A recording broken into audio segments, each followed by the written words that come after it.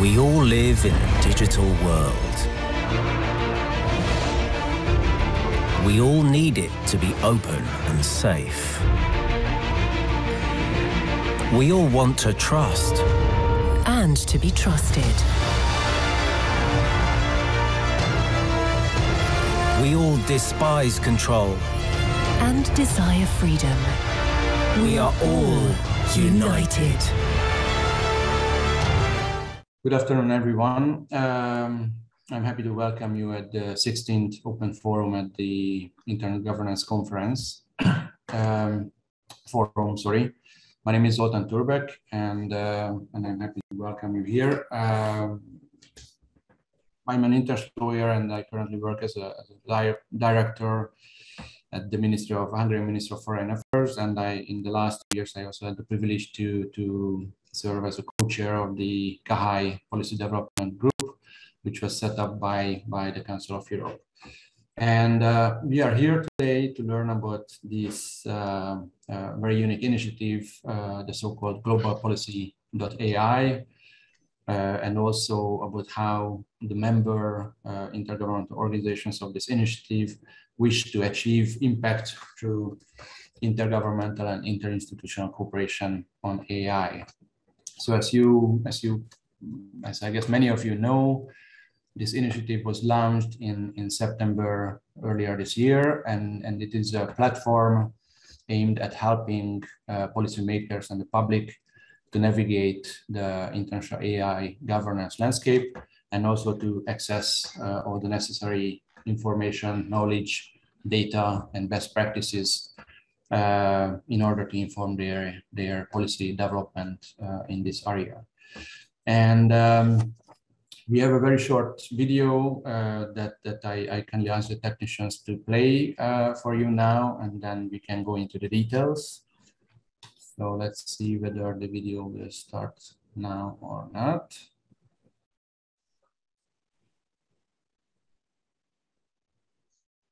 Okay, thank you. What does the future of international cooperation on AI look like? 8 intergovernmental organisations with complementary mandates have launched a single point of entry for AI policy. Globalpolicy.ai is a tool for navigating the international AI governance landscape to inform AI policy development. For more information, please visit globalpolicy.ai.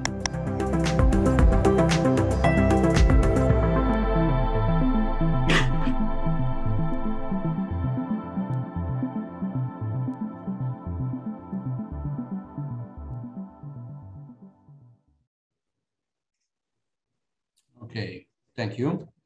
So I invite the participants of this session to stay tuned to learn more about the usefulness and also the importance of this initiative. Just before we start, let me briefly highlight what we will do today. First, you will hear about the initiative and how everything started. What it does, what functions it has, and then we will have a second session where I will ask the panelists who work on this initiative and also many other initiatives to discuss how they think that trustworthy AI and the tools needed to ensure it can be achieved. And also at the end, we will have an open dialogue between panelists and also the audience. We have a brilliant panel today with 5 amazing speakers, all of them practicing, very experienced experts of the field. So let me introduce them. I will start with Karin Persey from OECD. Hi, Karin. Karin is the head of the AI unit at the OECD Division for Digital Economy Policy, and she is in charge of the OECD.ai Policy Observatory and also of the OECD AI network of experts. And she did many things in the past. We also have Irina Orsic I hope I mentioned your name properly, who is a technology policy researcher with interest in transnational governance of AI, ethics of information and media economics, and that was Pratik. So we have here, from European Commission, who works in the Director General for the Communications Network, Content and Technology, and she is the head of sector for AI policy. We have Pratik Sibal, who is a technology policy researcher with interest in transnational governance of AI, and he works with UNESCO, UNESCO's Digital Innovation Transformation section. And we also have Alexandro Turkanov, who is a special advisor on digital development at the Council of Europe in Strasbourg, and he's a lawyer with more than 16 years of experience in private and public sector, and he dealt with information technology policy and regulation and issues like that. And finally, we have David Reichel, who is a member of the Research and Data Unit at the EU's Agency for Fundamental Rights, based in Vienna. And his areas of expertise include statistical data analysis, data quality, statistical data visualization, and he's also very active in the international context and the negotiations, focusing on AI policymaking. So as you see, we have a wonderful panel, and I will ask at this stage to Karin, perhaps first, and also after that David, to say a few words about how this initiative started. What is the background of this initiative, and what steps led to the launch of the initiative in September. So Karin, the floor is yours. Thank you, Zoltan. It's a real pleasure to be here today.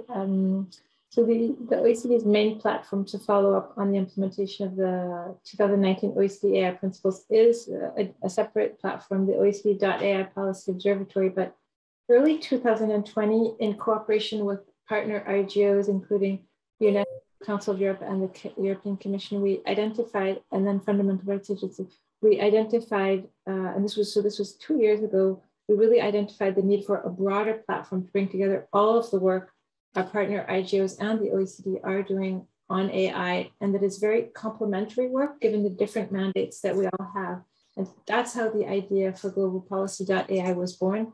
Again, early 2020. We didn't launch it until a little bit later, but we started with a few organizations holding informal virtual calls during the pandemic to see how we could, help policymakers navigate all of our initiatives that are different while being complementary, to keep each other up to date on our respective AI policy activities, and try to ensure where we can interoperability between our initiatives. Of course, we have different memberships, so we can't. But it starts at the secretariat level. We try to do our part to try to ensure that interoperability, and hope it stays till the end through our member negotiations. And 3 launch projects together to advance trustworthy AI where our mandates intersect. And there are quite a few areas where they do. And so that's how we came to the idea of a platform as a one-stop shop for our organization's initiatives on AI, with some added features such as live news, a custom search, so that policymakers interested in a specific topic, AI topic, like transparency, can find relevant resources from all the IGOs on that topic, a shared calendar of events, and other functionalities. And so today, 8 IGOs or 8 organizations participate in this project, and more organizations have expressed interest in joining. So we look forward to welcoming a few more and to launching some more projects. Thanks. Back to you, Zoltan. Thank you, Karin. David, is there something that you would like to add to what Karin just said? I hope so. No, thanks. Happy to. Yeah, thanks very much. It's a big pleasure to be here and discuss with you. So I can only add a little more from my experience, based as I was part of this, like from the beginning, as an as I mean, Corinne said mainly how it came about, but I also think, like from my side, so I work with the EU Agency for Fundamental Rights, where we started in around 2017 to really look more closely into AI and fundamental rights, as this obviously became more and more important on the EU policy agenda. And in a way, as Corinne said, this really, it wasn't planned on our side to do anything there. It just happens on a daily basis, you know, when our organizations also at high levels communicate. It's so important for us to make sure to know what's going on at other levels. And during such bilateral calls, because as Corinne said, it was during the pandemic, you talk to others and they say, do you know, I mean, did you talk to the guy from this organization? They really know more about this, and or they are also dealing with this question. And there is a project ongoing in this area. And so it was a bit of a cascading effect that we thought, no, let's bring in someone from this organization. And then this organization suggested another person, and so forth. And so quite quickly, we were a really good group of people who could exchange, just simply update what you're doing. And then, of course, all the credits really go to the OECD, who took the lead and pushed with also resources on this website. And it was, I have to say, amazing how quickly such organizations can agree on joining on such a website, which I think just reflects the real need to work on AI policy in the area. And yeah, as also Corinne said, it's still so nice to see also the different mandates of the organizations just coming from their perspective, but still sharing same concerns, and this way just update each other, and also of course to complement the work and not do the same thing, which others are already doing. Thank you, David. Thank you, David. I think it's amazing to see that how the need realize that expert level can lead to such an initiative, which seems to be something which will very much serve the interest of member states and stakeholders. So thank you for launching this initiative. We can talk about some other aspects of the initiative a bit later, but before we would do that, I will ask from each of you a general question. In your opinion, in what ways can intergovernmental organizations such as yours enable the creation and implementation of trustworthy AI systems? And what are the unique projects that you are working on within your organization? What do you think how international organizations can really ensure that AI systems that we have out there already work in the proper way? It would be interesting to hear from each of you really how whether similarly or differently you see the role of your organization and also the role of intergovernmental cooperation in this field. So let's start perhaps with UNESCO, where a few weeks ago the recommendations on the ethics of AI was adopted. I also had the opportunity to be there. It was really an amazing event, I have to say, at the in Paris. I even saw the DG coming down and clapping and congratulating to all the member states. Could you tell us a bit more about this recommendation, also about the projects that you work on at UNESCO? Thank you, Pratik. Absolutely, thank you, Zoltan. So I think the first part of your question is really about what is the toolkit that organizations like ours have. So for instance, at UNESCO, we have 193 member states. So there is a lot of heterogeneity in the needs expressed by member states. And what we try to do then is basically identify good practices and knowledge and ideas globally, then facilitate exchange of those ideas, which is kind of bringing people together at conferences or discussions also as part of the ethics recommendation. Then it feeds into setting up standards based on this knowledge. Then once we have the standards, then the member states ask us, Well, now we need to really implement these very high level standards at the national level. How do we go about that? Then comes our role in policy advice. So we develop policy frameworks to translate some of those principles. For instance, if we talk about the ethics of AI, you mentioned trustworthy AI. So it is an element which is mentioned in the recommendation at 2 points around justice systems and also around data. So we develop frameworks which then translate these principles into national level. It can be guidelines. For instance, we are going to be working on AI procurement systems in the justice system and produce guidelines for that. So then we give advice to concretely translate these standards into national level application. However, then there's the other question which comes up, which is we need to have capacity to be able to implement these policies, and capacities not only of policymakers, but also to involve civil societies. A big part of the recommendation that we have is also about accountability. And when we talk about AI, we are always talking about accountability. The civil society actors bring in that accountability as well. So then we work upon capacity building.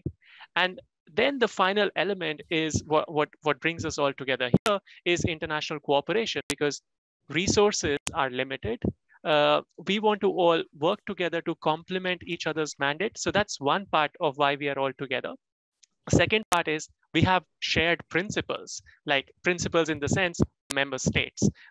If as David was mentioning before, if a particular member state is a member of Council of Europe, of FRA, of OECD, and of UNESCO, we all go, most likely sometimes the ambassador to the OECD and UNESCO is the same person. We go there and then say, oh, why are you not working together? It's quite weird. So that's the second element what brings us together. The third element, which I think is super interesting, is the plurality of views. So each organization has different communities that they engage with and different networks, and which is kind of a springboard for new ideas. And then once these ideas come up, we join discussions at the OECD, at the Council of Europe, they join UNESCO discussions. We kind of exchange those ideas, which globally improve standard setting also in each of these organizations. So that's also another raison d'etre of being together here. Now, I will not take too much time, but talking concretely about some of the initiatives as a follow-up to the recommendation, we started working on capacity building, for instance. We identified, we did some surveys of our member states, for instance, in Africa, where we asked about 32 member states as to what are their policy priorities and capacity building needs.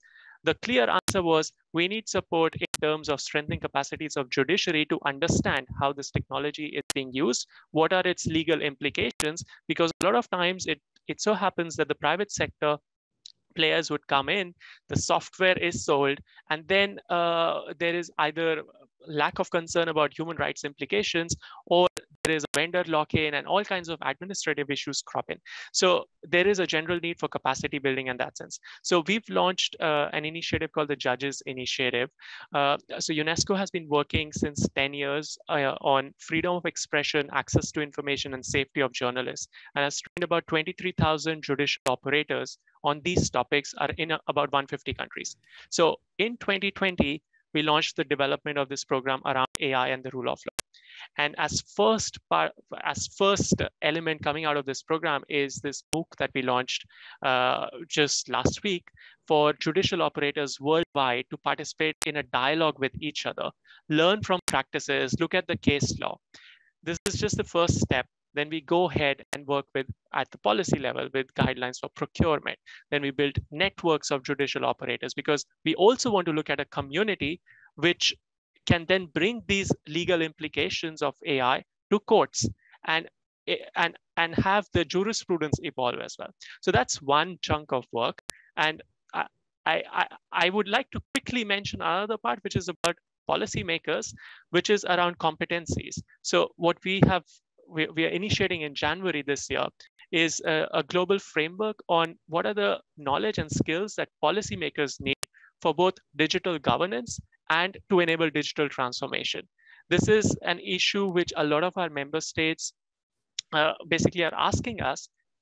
We as a government are the ones who are guiding our societies, but we ourselves are not sure if we have the both the knowledge and the skills to drive that transformation. So we'll be launching global consultations from Latin America to Africa to Europe to Asia, with different stakeholders to develop this framework. And of course, our partner organizations that we're working here today, we'll be working with them to involve and get feedback.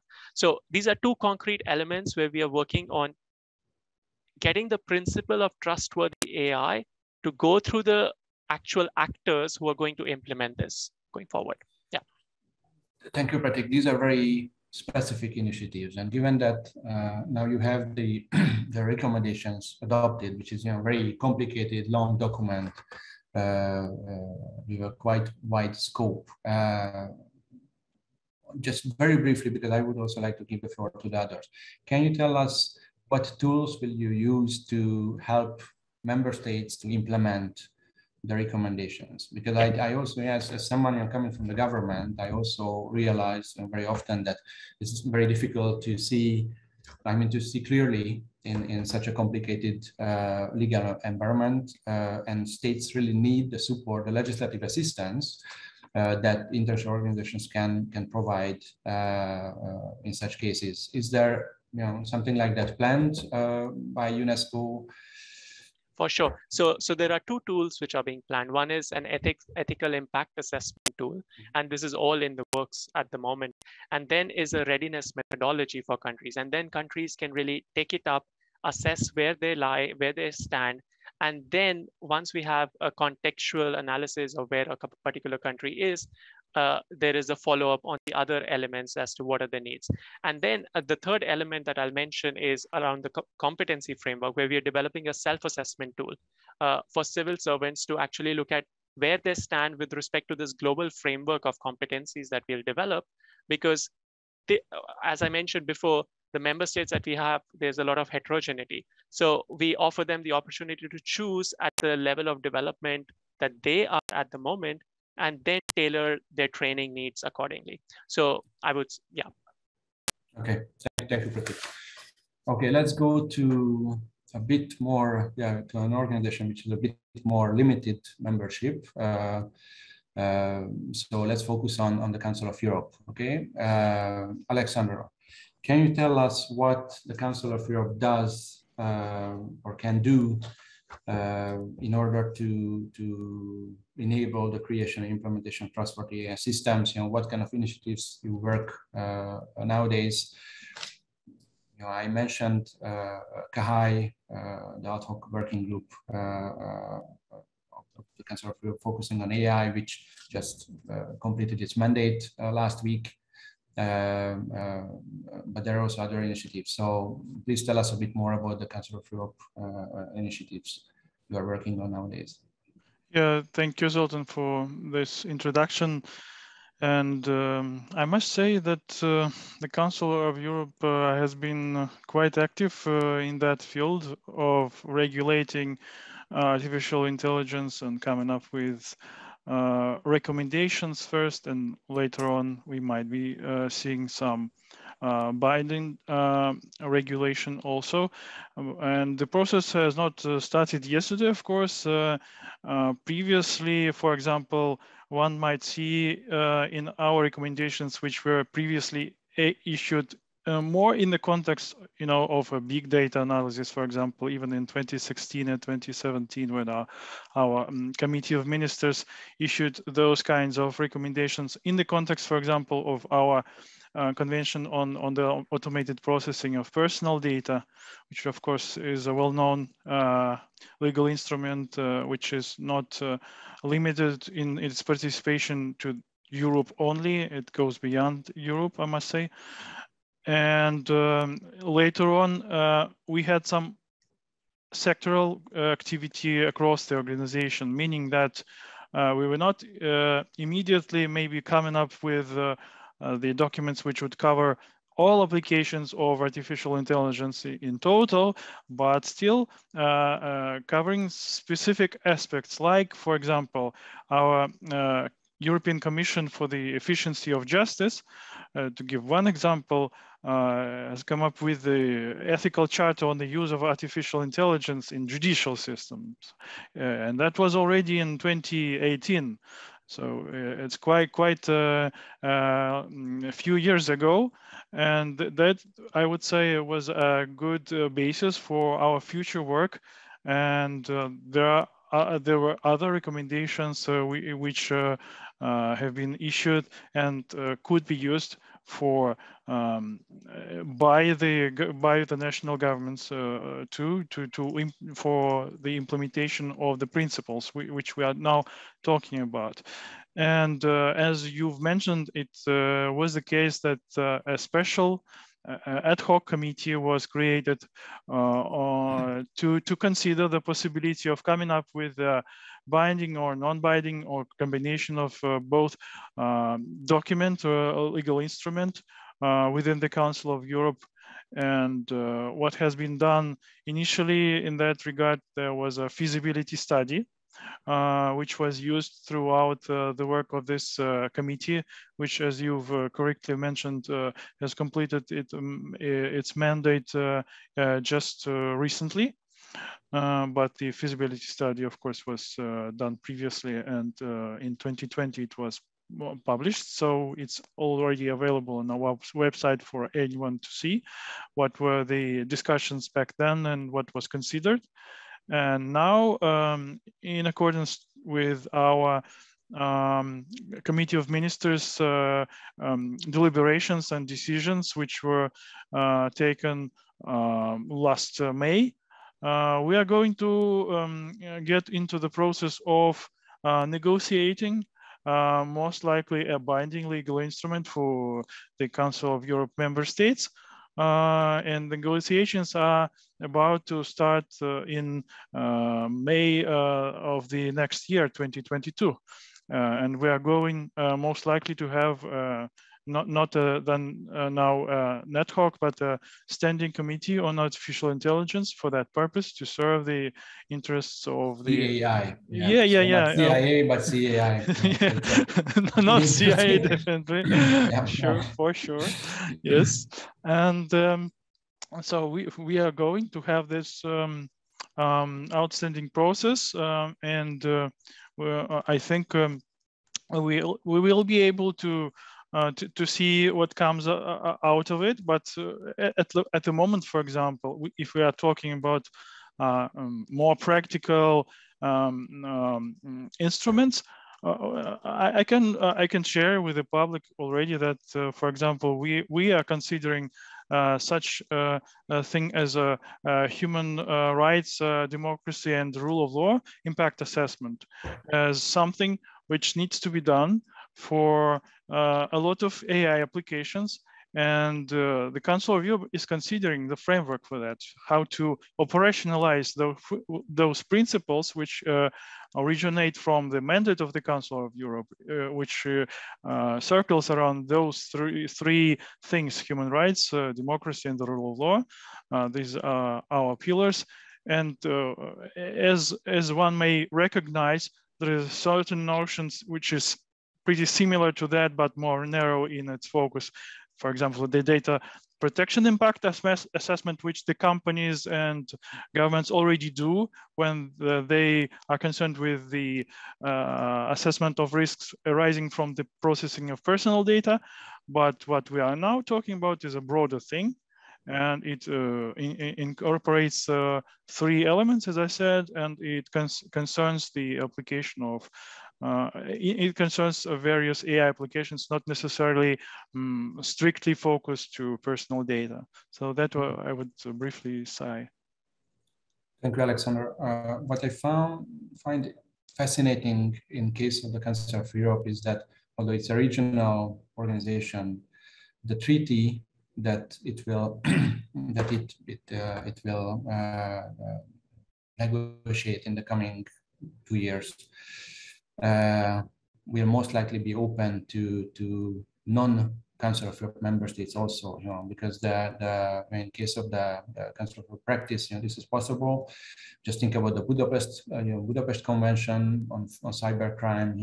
There are many states which ratified it, who are not Council of Europe member states, but they still had the opportunity to do that.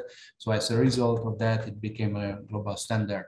So although the Council of Europe is a regional organization, it has the mandate and also the capacity to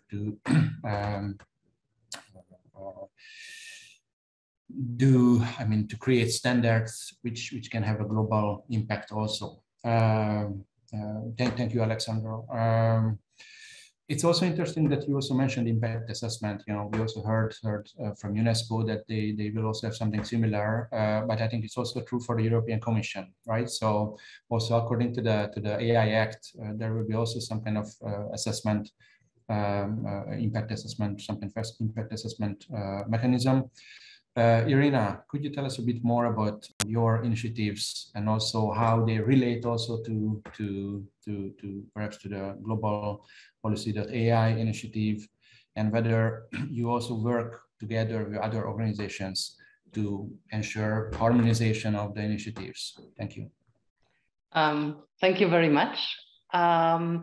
So the European Commission already has been supporting research in artificial intelligence since 2004, so for quite some time, but that it also came on our policy agenda has been comparably recently. So we have been working on the policy side since 2018, when we published a communication, and there basically we were talking about 3 pillars. So first of all, we have a pillar of competitiveness, innovation. We have a second one of the socio-economic impact on society, and we have a third one on the ethical and legal issues. And since then, we have been continuing to work on these 3 pillars, always with the basic assumption that AI is good. AI can do a lot of good to society, to health, to climate change, but indeed it also bears certain risks for safety, for fundamental rights. So it's always these 2 coins, these 2 sides of the same coin we have been trying to work on. And in that spirit, this year in April, we, the Commission, adopted an AI package. And there we have one thing, which is the so-called coordinated plan, where together with member states, we discuss and then we put in the plan measures we will implement in order to promote artificial intelligence. And there, for example, we are talking about the enabling conditions like computing capacity. We're talking about data, which is an important ingredient. We have the financing system. We have a lot of research. We have testing facilities, how to transfer AI into the market. We have indeed also something Platek was talking about, chapter on skills, because skills are absolutely key. We have a chapter on international cooperation, to get already here a bit into your last question. So where we say what kind of things we want to do to internationally cooperate. And that is one of the key things, because if one thing would be absolutely fatal, it would be like a fragmented AI everywhere differently, and everybody has different fears, and everybody has different rules, and everybody has different standards. So it's very much then we have a big problem. So it's very much on top of our agenda, indeed, to have as much cooperation as possible, internationally, multilaterally, but also bilaterally. And this is also the spirit where we are here, but where we are also in other fora, like in the OECD, we are active. And with the Council of Europe, we follow everything. With UNESCO, we did follow. We're working with JIPI and with plenty of others because we really believe that this is a very multilateral issue. But okay, so there are still other things in the coordinated plan. So this is really what we want to do to promote AI. But in the same time, as I said before, we also see certain risks. So what we also adopted in April is a proposal for a regulation on artificial intelligence. So there we really want to create the trust, and in the same time, we don't want, or we only want to hamper innovation where it's really necessary. So you need to imagine this whole thing as a pyramid. We have a risk-based approach. So you see a pyramid, and at the bottom of the pyramid, you say about 75% of all the AI, 85% perhaps, where we don't see any risks for safety and for fundamental rights. That would be something like your spam filter in your computer. So easy things we all use on a daily basis. And there we don't believe that a regulation is necessary. For some of them and for the companies developing them, it might well be very useful to have voluntary codes of conduct, ethic guidelines. So really to follow certain ideas whilst developing it. But here we don't want to have compulsory rules. Then on the next level, sorry. Yeah, sorry. So the regulation will be a binding document, right? Similarly to what the Council of Europe does, although in that case it will be a treaty, in your case it will be an EU regulation, which is binding by nature, in contrast to the recommendation that we, that was elaborated by UNESCO, and also to the principles, OECD principles on AI, which is of course non-binding. What is also interesting to see in case of the EU is that, for example, in case of data protection, your GDPR also had an impact on other countries which are non-EU countries. Even on, I think on some US legislative regulatory initiatives. So it seems that the EU can also influence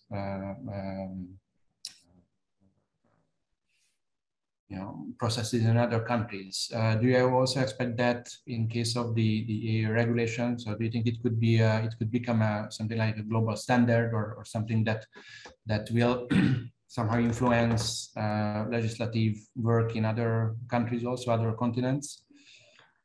So the idea is actually to have it influenced, because the regulation would apply to all AI being put on the European market or being used in Europe and the EU's. So which means that any AI, independent from where it is developed and where it comes from, the moment it will be sold in Europe or it will be used in Europe, would have to play by the rules. Let me just quickly continue on 3 other aspects, if you allow. So on the risk-based approach, what we want to do, and actually there we are different in some respect from the other organizations. So where we say that an AI has a high risk, we say from the beginning, okay, this is the type of use case, here you have a high risk. So it is not that the user for us needs to do the impact assessment. There at a later stage, a data protection impact assessment would come in. But we clearly say in that proposal, this is going to be a high risk use case. So this will have to play by certain requirements. And these requirements come in the moment where this AI is being marketed in Europe, which means that it's before it is used, before somebody employs the AI. There, for example, you would have to do a data protection impact assessment, which stems from GDPR, but not according to our regulation. So, and then last point, so you're having requirements, you have them in the moment they get, the AI gets on the market or is being used, then you need to comply with them. But in order to make it not too difficult to comply with them, we want to have technical standards for these requirements. And here again, we are in the international field. And here again, we also want to cooperate with international standardization organizations, and we don't want to do something very, very closed.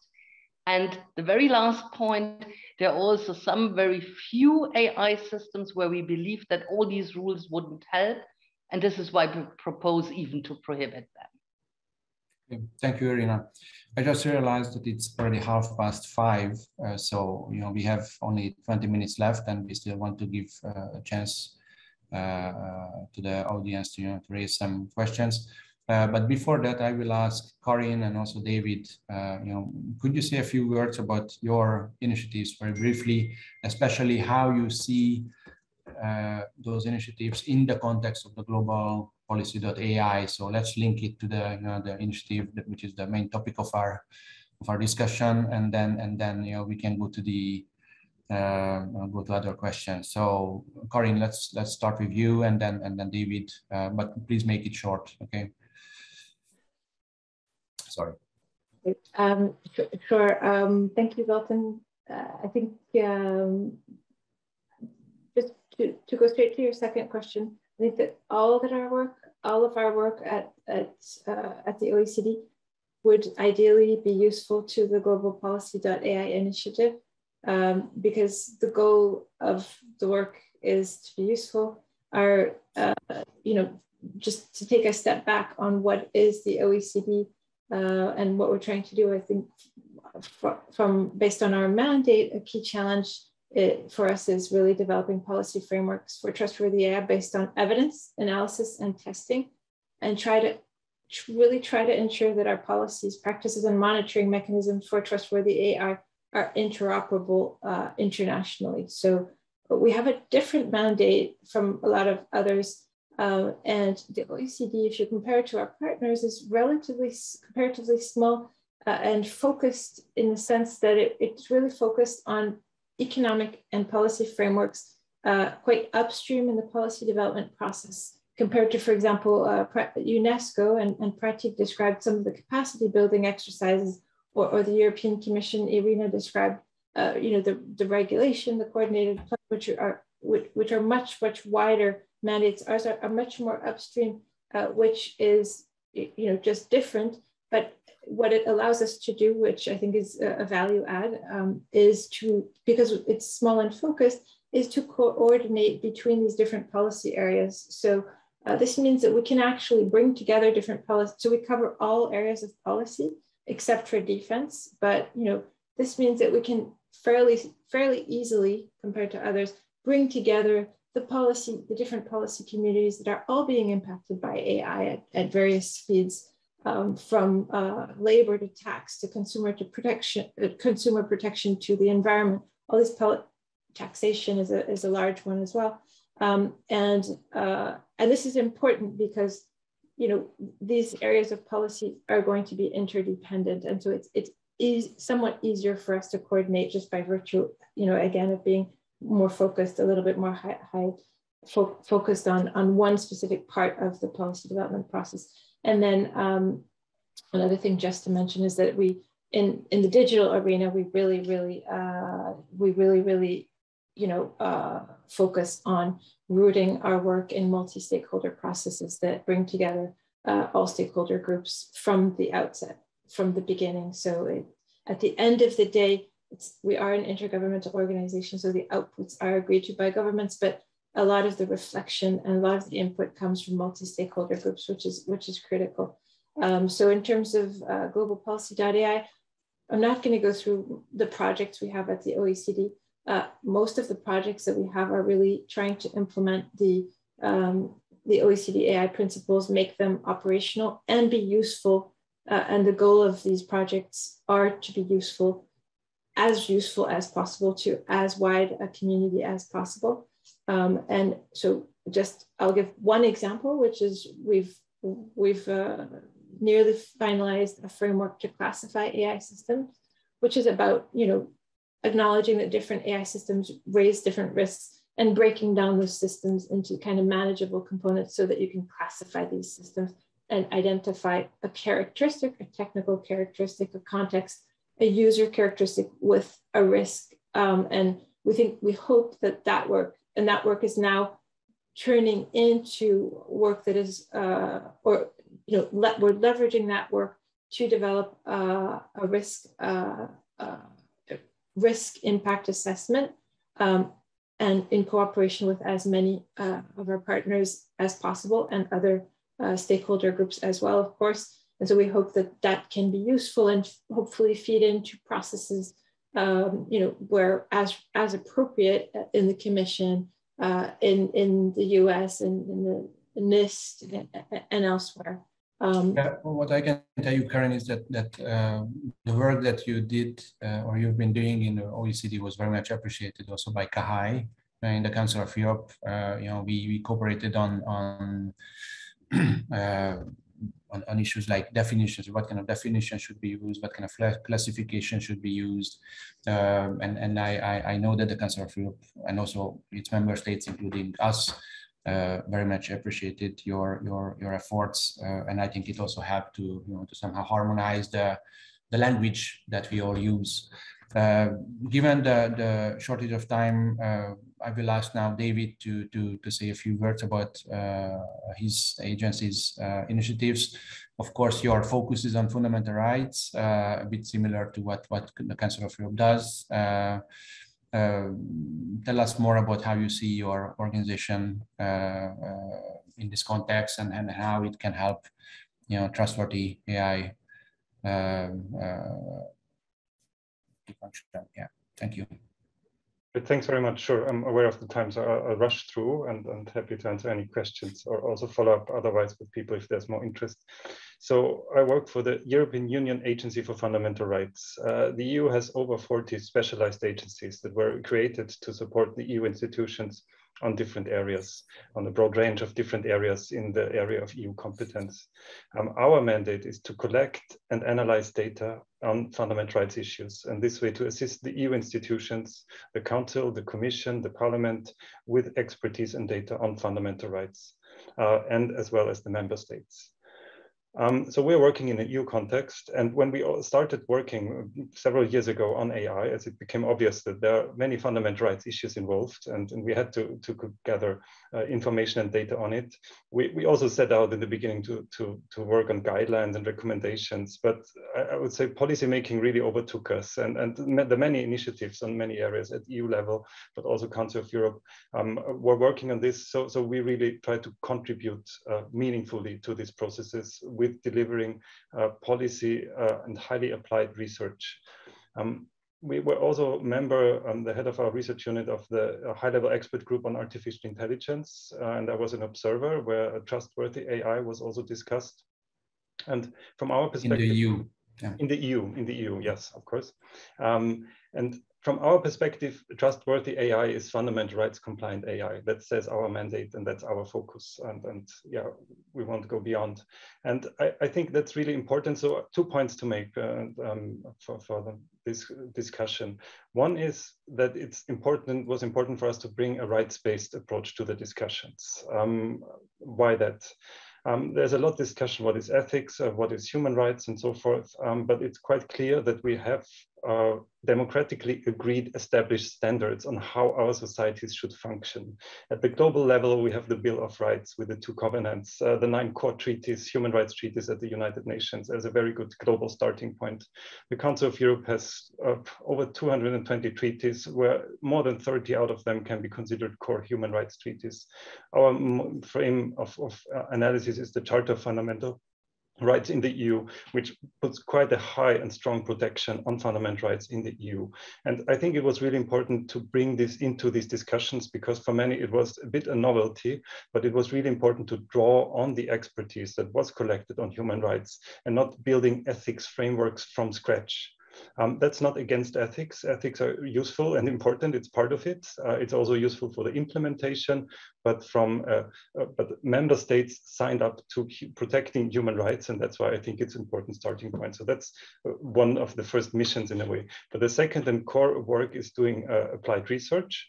And so we did several publications on discrimination, on face recognition, on data quality and AI, and the study on the more horizontal analysis on fundamental rights implications of AI based on interviews with people using AI. And here we highlight mainly 3 areas as a minimum. That like trustworthy or fundamental rights compliant AI should, of course, process data in line with data protection law and secure privacy of people, not discriminate people based on their protected characteristics when AI is applied, and thirdly, also make sure that you ensure access to justice, so to offer an effective remedy for people complaining about the use of AI. But still making the point that all fundamental rights can be impacted in one way or the other when AI is used, because it's such an ubiquitous technology that it can be used in any area, and depending on the area, it can be impacted on. And I think there is still some lack of trust in the population when you ask people, for example, in the EU, when we ask them in our fundamental rights survey, how many people would share their facial images with public administration for identification purposes. It was only 17% in the EU saying, yes, I would do that. It's only 6% who would share that with private companies. That's obviously a blunt question like this without giving any further context. It just shows that if you don't provide enough context and information about the use, people won't pick up the technology, and then it's not worth developing. I think it's needed for trust. Yeah, it's clearly, we can see that clearly. And I think it's also good to see that I think each of your organization also puts emphasis also on the human rights aspect, including OECD and UNESCO. So I think the human rights focus is there, more or less. Given that we only have not much time left, I also have a question, and I want very brief answers, okay, from some of you at least. So how do you see Globalpolicy.ai helping cooperation and fostering this process of enabling trustworthy AI at the present and also in the future? What role do you see for this initiative in the future? Given the fact that now we have all these regulatory initiatives, similar mandates or complementing mandates, many organizations working on similar issues. What will happen? What could this initiative do? Let's start with Karin, okay, and then we will go to the others. And please, 1 minute maximum, okay? Okay, I have a lot of ideas, but I'll focus on the most important one and the most short-term one that I see as being very important, the importance of this Globalpolicy.ai initiative in the short term. I see a key role for this initiative to map out the different tools and instruments and map out because people, policymakers and others are a bit confused because these are different. We need help. These are different instruments, but in fact, if you look at the substance, they overlap.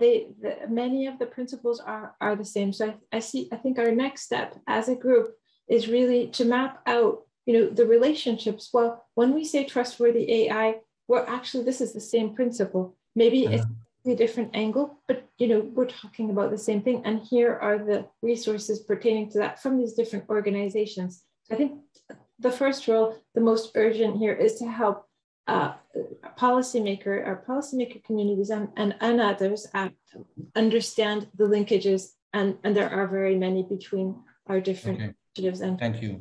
Let's now go to Alexandra. Just a few sentences, please. Yeah. If briefly, I would say that I think it is important for us to help each other to inform the rule-making process in our processes in our organizations, and that this is where we should help, because if, of course, the end result is up to the delegations, member states, or whatever, but we can make this mutually more informed.